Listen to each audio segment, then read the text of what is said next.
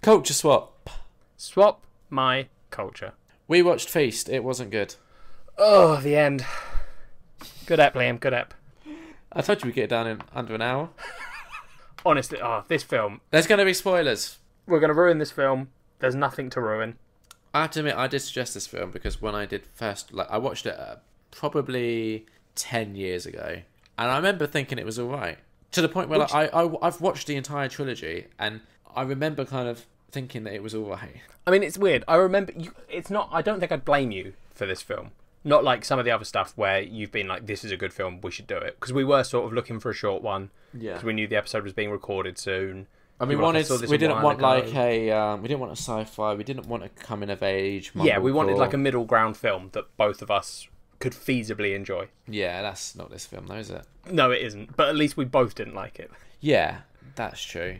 But it's just bad. Yeah, it's just a bad film that got made. And so, what happens in the film? So the plot, in air quotes, of this film is a group of people are all in this sort of, what do you call it, like a pub that's, in the middle of fucking nowhere. Like a dive bar. Yeah, it's like a dive bar in the middle of shit all nowhere, where a bunch of people who are all dregs of society mixed with, a few randomers are all hanging out and drinking, and then monsters attack and they have to survive. Yeah, basically.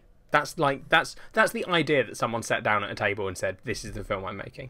And then they went, "All right, let's try and make it funny and try and make it a bit gory, and let's get Jason Mewes in it." Yep. Why not? Jason Mewes, for those that are unaware, he is like the J of Jay and Silent Bob. He's in it for about 5 minutes. Yeah, he is. Then he gets his face ripped off. This is one of the issues this film has. Is it's trying to be clever. Do you think? There is an attempt at sort of part of the comedy part of it is that they've got this thing that runs throughout the film where when a new character enters, you get like a splash screen of that character. Their name is something like, there's heroine, hero. I can't remember all the other ones, but there's a bunch of grandma, edgy cat, Harley mum, vet, boss man, coach, honey pie. Yeah. Hot Wheels is a guy in a wheelchair. Yeah, that's right. Yep. And so all these characters pop up. They get a little thing that's like, what do they do? Which is a little joke. And then it's like life expectancy, as in, we've seen a horror film. How long will this person survive? Yeah. And one of the bit, so that's the bit where they're trying to then be clever is like the hero turns up and it's like life expectancy the whole film, obviously. Yeah.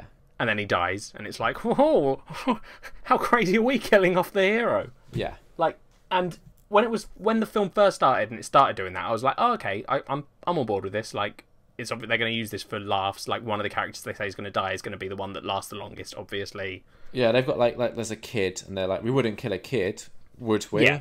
And like with Hot Wheels, there's something like they say something along the lines of him being in a wheelchair, like we wouldn't dare attack him, would we? And so it's them trying to play on the whole like all these stereotypes in films, but instead of doing that well and actually being like it's silly, like so after Hero dies very quickly, they introduce Heroine, and they're like, the second one, maybe this will be lucky, and like the way that you actually play on the hero always dies is you kill off the first guy. That makes sense. You do that, and then the heroine turns up, who's your strong female lead, and you make her win because that's then you playing on that. Yeah. But just killing them again and killing everyone and leaving like 2 people alive, you're not playing on the stereotype there. You're just killing everyone. Yeah, it's just dumb. Yeah, it honestly is. I lost interest. That scene also, it happens throughout the film, like every now and again someone will pop up and they'll give them one. Yeah. But the first, I know that I timed it and it was 14 minutes, I believe, which is literally just them going, bam, the hero, bam, Hot Wheels, bam. And I was like, after about 5 minutes, I was like, this is ridiculous. This needs to stop. Yeah. And it doesn't. No. And then I think the other thing is, like they do kill a kid quite quickly, which I have to admit, even though I've seen it before, I'd forgotten that had happened. I was like, oh, I wasn't expecting that. Yeah. But when they have these monsters attacking, every single time, without fail, the camera just goes into this like epileptic fit. Yes, it just freaks out. Yeah, and it then just becomes painful to watch because you can't, like, it's already dimly lit. Yeah. probably to hide like low budget. And then they're doing these like quick cuts and the shaky camera stuff, and it's annoying to watch. Yeah, it definitely is. I think like none of the characters are particularly likable. Nope. There was.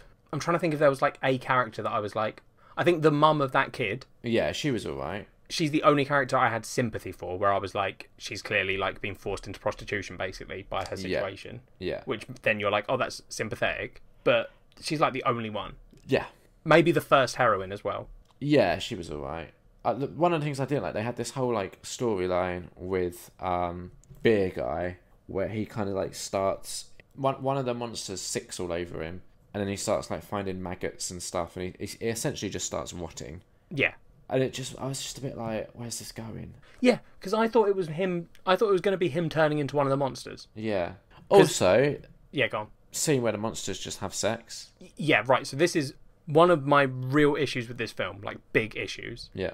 Is one, it's going for the cheap laugh, which is fine. That works in some films. They're like, look, sex, haha, farts, poop, vomit, all funny.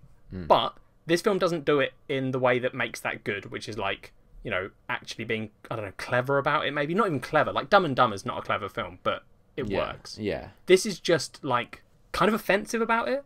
Like, yeah. I don't need to see a scene where, like, there is a scene where they, I can't remember her name, the tough chick, is it Tuffy? Yeah, possibly, yeah. Probably, maybe. There's a girl who gets her leg cut off at the start of the film. Yeah. Later on in the film, they decide they're going to use her dead body as bait to draw the monsters in and then blow it up. Yeah.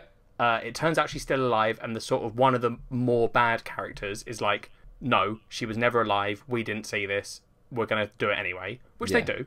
Yeah. And I was like, okay, so you're making a point here, like, he's the baddie, that's fine. But then they have a scene where one of the monsters just rapes her in the mouth, and I was like, that's unnecessary. Yeah. Like, that's not funny, it's not you making a point, it's just crass. And honestly, to the point where I was like, I'm just revolted. Like, I'm not even revolted in like a gore or horror way. I was just like, this is just in poor taste. It's not funny. Yeah, like there's another scene, like nowhere near on that level, but it just feels unnecessary. Where like they shut a door on a monster and he gets his dick stuck in it, and someone yells out like "monster cock." Yeah. It's immature. It's immature and not in a smart funny way. It's just immature. Yeah. Like a little kid got hold of a pen and started writing on his dad's script, and then his dad got drunk, filmed the film, and went, wait a minute, I don't remember all these weird sex scenes I put in. Yeah. Oh, yeah, no. This film left a bad taste in my mouth after I finished watching. I'm not surprised. Yeah. I've got the other two to watch. Are you actually going to watch them? I kind of have to get my list down. Oh, God. I mean, they're short at least. I do remember something that happens in, I think, the second one. That at least the first time I saw it really made me laugh, and I wonder if it still will. I hope it doesn't. I hope that it turns out you watched all these films drunk. Yeah, that's entirely possible. Entirely You just possible. go back and watch them and you're like, what was I doing? And I remember how the third one ends, and I remember being like, well, it's a bold way of ending this trilogy. But we'll see. Honestly, I'll cover those in housekeeping in future. But as for now, with Feast, I started watching it with Kat, and she emailed actually. Oh, yeah? She sent us an email saying, thoughts on Feast. Big pile of poo, full of crap jokes, rubbish stereotypes, and Jay Mewes deserves better. #justice for Jay. Yeah, that's fair. Yeah, I mean, like, to the point where it's like, you see the monsters having sex, and like immediately one of them basically just like craps out a baby monster. Yeah. Like, I don't know if we're doing justice to how terrible this film is. Yeah, I really want people to understand how bad this is. Yeah, like it's just so blindingly poor. And I'm trying to think, is there any part of it that I didn't mind? And I do think a couple of the characters are okay. Yeah. It nearly tackles some interesting ideas. Nearly, like you were saying, that whole like the woman who they think is dead and they use her essentially as bait, and and then it turns out that she's not dead. That like moral quandary that they're put in could have been interesting if they'd have actually done something with it. Yeah, and instead one of the characters is like, no, we'll just kill her anyway, and the other character, instead of being like the one who's like, no, we shouldn't do this, does it and then regrets it. Yeah. Is like, oh, we shouldn't have done it. And you're like, okay, cool, what? Exactly. And then the whole getaway, like, it's just all poorly written. The getaway makes no sense. They're like, the only way we can escape is through this hatch in the basement. Yeah. That will let us get out because the monsters don't know it's there. Yeah.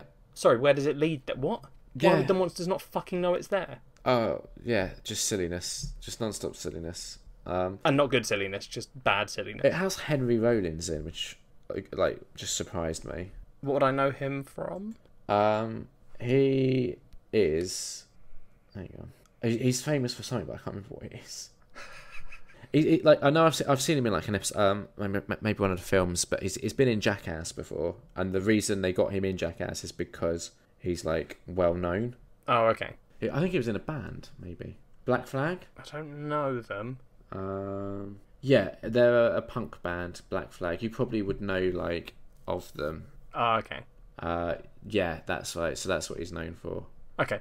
But yeah, he was in Jackass, and he's been in loads of stuff basically. And also Feast, which... Yeah, I mean, how did they get these two big name people in it? Like, I mean, the thing is, it's like 2005, so Jay, or like Jason Mewes, not exactly a huge name. No, that's fair, I guess. And it really is just a cameo. Ugh. I just think like not none, but very few of the characters come across as remotely likable. Yeah, or even interesting. It's just, I don't know. Yeah. Like you said, like the mum who loses her kid is interesting. Yeah. I quite like the brotherly relationship with the guy in the wheelchair and his sort of douchey older brother. Yeah. I hated the boss man guy. Yeah. I didn't mind the barkeeper dude.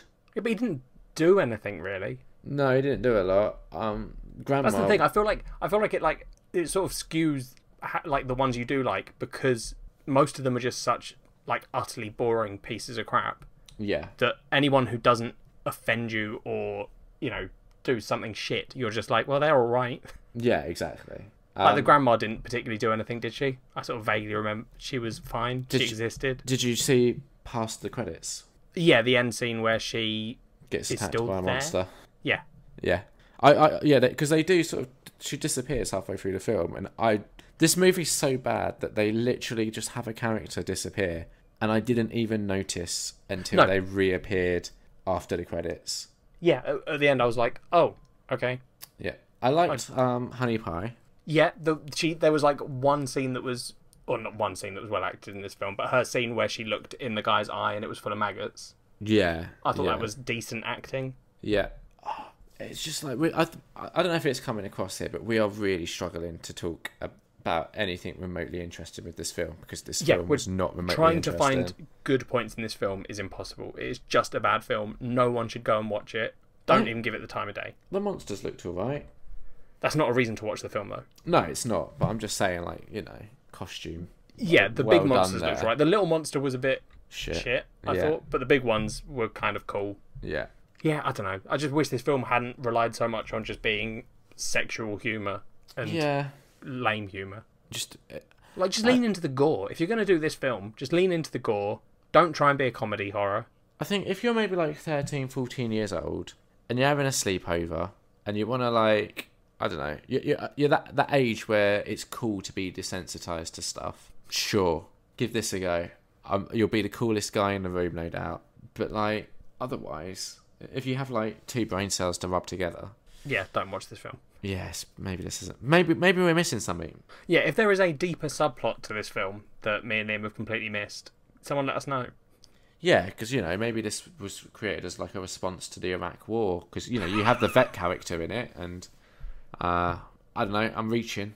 Yep. I'm really reaching. Yep. I liked the one scene right at the end where the car didn't start in the credits. Really? I just thought that was dumb. I mean, at that point I was like, it's an attempt at humour that's slightly better than the rest of it. I think we should watch number 2 together. Yeah? Yeah, I think we should. Should we watch it when I come down to do the New Forest bike trail? That's what I'm thinking. Okay, fine. I'm expecting it to not be good, but I do remember there being one bit that did make me laugh. It's going to be something really offensive that I'm just like, Liam. Yeah, it is. If I remember rightly. Jeez, this is a short culture swap, because it's just bad, and it's not talkable bad. It's just shit. Yeah, like I'm really trying to think, like, how do we discuss this in a way that at least the discussion's interesting? This movie is so devoid of interest that I don't even think we can. No, honestly, listeners, I think us trying to drag this out any longer is going to just bore you, because it would just be me and Liam going, but it's bad, though. It's just bad. It's so bad. What I have found interesting Go on. is I've looked on Letterboxd at what people are saying about it, and Yeah. it's generally getting like 3 stars, 3.5, a few 4 stars, couple of 5s. Really? Yeah. Did you? This is an interesting one. Would this have been during the time when you were doing Letterboxd reviews? I still do Letterboxd reviews. No, I know, but back then were you doing them? Oh, no, I wasn't back then, no. That's what I mean. I was going to say it would be interesting if we could see what Drunk Liam thought of this film. Unless, hang on. Oh, I do, yeah, and I've got, shit, I wrote a lot about it. Did you actually? Yeah. Oh, man, I don't know if I want to read this, though. Oh, can you send me the link? It's not a link, I've just got it. So what happened is I used to use this website called Flickster that was, like, attached to Facebook. Oh, okay. And it got really buggy, so I basically exported all of my reviews into a .text file or something. Oh, okay. So I can read it out, but this could be embarrassing. I think you should try it. If it ends up just being a shit review, then we can just cut it out. But I am fascinated to hear. All right, let's see. Okay, let's see. First of all, just tell me what star rating this got, or do you have a star rating? I don't have a star rating on it for it. No. No. Okay. The opening to this 2005 horror comedy quickly and effectively establishes our key players in a unique and original style. Very quickly, I'm going to hit pause. Yeah. Quickly and effectively. Yeah. It was a 12-minute intro. 14, I think you said earlier. Sorry, 14. Yeah. 14. Whenever we are first introduced to a new character, the camera pauses and a brief bio pops onto the screen, giving a name, fun fact, and life expectancy. Yep. This eliminates the need for awkward exposition, for this scraggly group of misfits are your typical bar dwellers. It also... Sorry. What? They're your typical bar dwellers. Apparently, that's what bars are you going to? What bars were you going to in 2005? Not good ones. Well, this was in 2008-ish when I think I saw this, 2008, 2009. Okay. But yeah. It also promises a horrifying death for one unlucky character in the next 70 minutes. There's a brief but humorous cameo from Jason Mewes too, playing himself. It's your usual bar setting, with the regular clientele drowning their sorrows and spoiling for a fight, until the arrival of Hero bearing a decapitated monster head, with the revelation that there are more monsters and they're on their way. This mismatched group are going to have to put their differences aside and learn to work together if they hope to make it through the night in one piece. Feast is a fun gore-filled horror romp, which keeps its tongue firmly in its cheek. It pays an obvious homage to Under Siege horror films, recalling memories of Night of the Living Dead and, more recently, the pub climax from Shaun of the Dead. Jeez, whoa, dude, what a fucking bold step you took back then. You compared this film to Night of the Living Dead. Yeah. And then Shaun of the Dead. You had some problems back then. Oh, yeah. I think I thought that I was going to be a real film critic. Oh, okay. Oh, this is like back in the day. Yeah. Got you. The events play out blisteringly fast, with the characters quickly thrown into a hellish scenario and a few swift dispatches to get the messy action rolling. There's enough deftly handled characterization.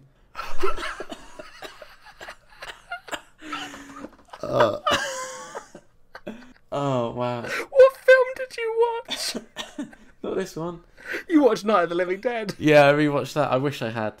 Okay, there's enough deftly handled characterization for unlikely heroes to soon emerge and villainous cretins deserving of a painful death. Despite the fact this does parody the horror genre quite effectively, it's careful to never become too predictable. It also never takes itself seriously, featuring monster sex and dismembered monster members.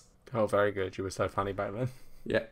Some may find these gross-out diversions disgusting and unwelcome, while others will embrace the randy monster madness. Yeah, okay, I know what era Liam we're dealing with. This is horny Liam. Yeah. Unfortunately, Feast is not without its flaws. All too often it finds itself subjected to frantic, fast-paced editing, which gives certain events a distinct lack of clarity. There's little need for such confusion, and while director John Gulager employs this as a means of keeping the full monstrous being relatively well hidden until the blood-soaked climax, it is an unfortunate distraction that could have been avoided. God, that sentence runs on, doesn't it? The lighting also leaves much to be desired, with its often difficult... No, hang on. The lighting also leaves much to be desired, and it's often difficult to make out exactly what is happening on screen due to an all-encompassing... How do you say that word? All-encompassing? Encompassing. Encompassing, that's it. The thing is, right, when I write down words, Yeah. I know what I mean, but because they're words that I've seen written, but I never say out loud, I'm then like, Yes. how do I pronounce it? It's I used to have that with Chimera. Yeah. I used to pronounce that Chimera because I'd only ever read it. I still struggle with key, like Gunwolf Keys. Oh yeah, because it's Quay. Yeah. Yeah. And like quiche. That's another one that does my nut in. Quiche. It's a quiche. Anyway, okay, so the lighting also leaves much to be desired, and it's often difficult to make out exactly what's happening on screen due to an all-encompassing darkness. The acting throughout is distinctly average, but believable enough. Oh. And the story does contain a few pleasant surprises. The monsters themselves are well designed and suitably grotesque looking, and when they're not busy humping or raping, they prove to be quite formidable foes. Slight point there, I think even when they're raping, they're still quite formidable. Yeah, I don't think they were weak when they were doing horrible sex acts. No. A sense of fun pervades the screen, and without this, Feast would be a tired gore fest in the same vein as Hatchet. Thankfully, due to a brisk pace and good running time, this monster movie never outstays its welcome. An open ending and unanswered questions pave the way for a sequel, which has potential to build on this solid start. While not quite a fearsome feast, this tasty snack should keep horror films pleasantly satiated. Oh dear, Liam. So times have changed. Yep, definitely. Tastes have changed. Yes, clearly. Fuck me. Jeez. Yeah, that was. So I think if you think that's what I thought of it 10 years ago, so that's what I was expecting still. And I think if I'd have got a movie that matched that review, I wouldn't have been so disappointed. But this movie does not match that review. No, yeah, you were clearly very, very drunk. Oh yeah, definitely. That's a beautiful, beautiful thing, Liam. Maybe I should have watched it again drunk. Maybe we'll leave it another 10 years, get you really drunk, rewatch it, and see which review you agree with. That sounds like a bad idea. Out of 5? Oh, 1? I'm debating whether to push it out to a 1.5, but I'm really struggling to justify why I would do that. Yeah. So I think I have to agree with the 1. Yeah, because I don't like giving things 1. No, but I honestly don't think this film has earned anything higher. Yeah, like the monsters look cool. And, yeah, and I liked a couple of the characters, and there was a couple of bits that were surprising. Is that enough for a 1 point? Yeah, I'm gonna go. I'm gonna do it. 1.5. I don't know if it is though. No, I've done it. 1.5 out of 5. All right, fine. I mean, it's still not great. There you go, listeners. Liam loved this film. Would Liam recommend this film? No. Would you recommend it to someone who was 13 and trying to impress their friends? Yeah. There you go. Yeah. If you want to show your friends what a total twat you are, Feast is a great movie for that. If you're one of those twatty kids that thinks that all a good film needs is gore and sex jokes, watch Feast. Am I correct in thinking this doesn't even have boobs in it? No, I don't think there was any nudity. No. No. Well, there was a monster cock, but yeah, but I don't think that counts. Well, I'm gonna count it. Okay. But yeah, no, like, and this seems like the sort of movie that would have like boobs. Yeah, this is kind of like a weird holdover from that sort of time period where they were doing like horror, nudity, comedy, whatever films. Yeah.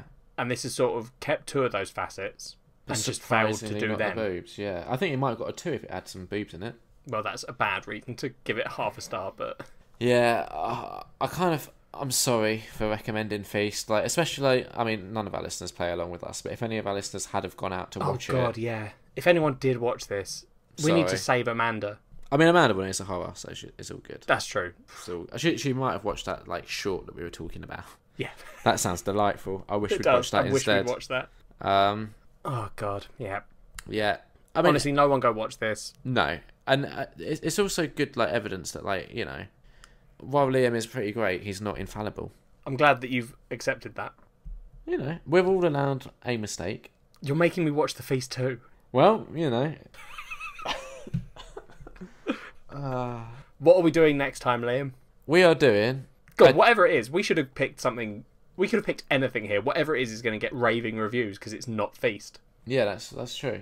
But what we're doing is a TV show that's on Netflix that was made by Channel 4. Yep.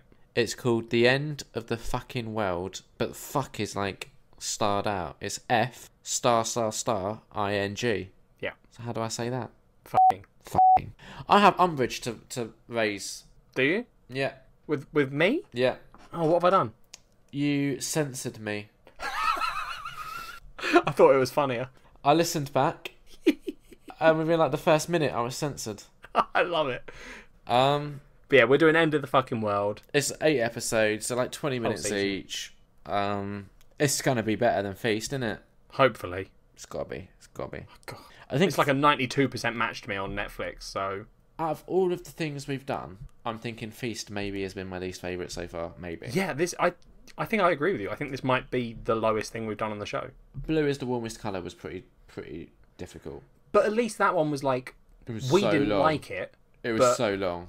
But we could also see that there was like, I think, we were like, I can see why people would like this. Yeah. But we don't. This film, I can't see normal people liking. No, I'm trying to think, like, has there been anything else? I'm sure there's been something else that was real bad. I mean, if my anime suggestions aren't topping that list, I'm happy.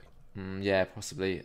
When I had to do that bloody Attack on Titan. Have you finished it yet? No. Remember when you promised me you'd finish it? Yeah, I remember when you said you'd finish American Psycho. I am. Well, I've done like 12 Go on, episodes. try and say the lie. You watched one episode. I've done 12 episodes of Attack on Titan in total so far. Whatever. Which is a lot. Liam. Yeah.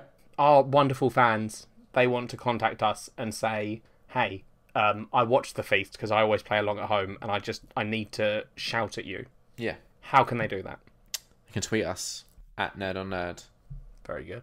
Facebook us. Facebook.com/nerdonnerdpod. Yep. They could email us nerdonnerdpod@gmail.com. They could leave a comment on an old YouTube video for some reason. YouTube. Search Nerd on Nerd. Please can someone go and comment on one of the YouTube videos and say, I fucking hate Feast? If you just type Nerd on Nerd, we don't come up. No. Don't be silly. If you type it as 3 words. If you type it as 1 word, we do come up. Oh, do we? We do. Oh, cool. So type Nerd on Nerd, all 1 word. Guess what? We're there, waiting for you. We're waiting for you. And you can go and listen to episodes that we recorded like 2 years ago. So it's like a fun... No, I've actually been quite enjoying going back and listening to what we were up to like 2 years ago. Yes, but that's you. You're weird. We all just heard your review of Feast. That was 10 years. Alright, fine. Yeah, so... Bye. Just, super quickly. Just real quick before we go. I don't want to do this. There is just one thing we need to talk about, listeners. Yeah. Liam, the last time I spoke to you, the DVD tally was 1,098. Yeah. You had a lot of reviews this week. I've got a confession to make. Go on. You were like, when we were trying to decide what to do this week, you were like, can we do something on Netflix? And in the back of my head, I was like, I know I've definitely seen Feast on Netflix, but also it's one of my DVDs, and that's going to help me get my list down by 1. I fucking knew it. Not that it was in your DVD pile, but I knew you hadn't fucking checked on Netflix, because it's not on Netflix. It's not, but it was. Because I did check, and sure. it did. I don't know when it got taken off, but it did. Yeah, convenient. Yeah, but, so you've definitely knocked 1 off. Yeah, so what was the number before? 1,098. Cool. It's gone down. Has it? Yeah. Because I think you were worried, weren't you? There was like a big batch coming in. No. I haven't been buying anything. Oh, okay. But I also haven't been watching anything, so it's down to 1,097. Okay, so it's literally just Feast. Yeah. Very good, Liam. The problem is, like, this is the first movie I've watched at home since coming back from Canada.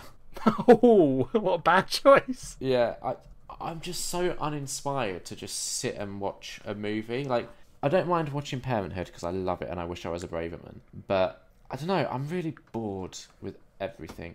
And the thought of just watching a movie doesn't fill me with a lot of joy. I don't know if that's a good or a bad thing. I'm not sure either. Fair enough. I'm sure I'll get back into my movies at some point. And, I'm still going to cinema a lot. But it's not being in Canada, is it? It isn't. Any final thoughts, Liam? Don't me. Bye. Bye. You're going to censor that, aren't you?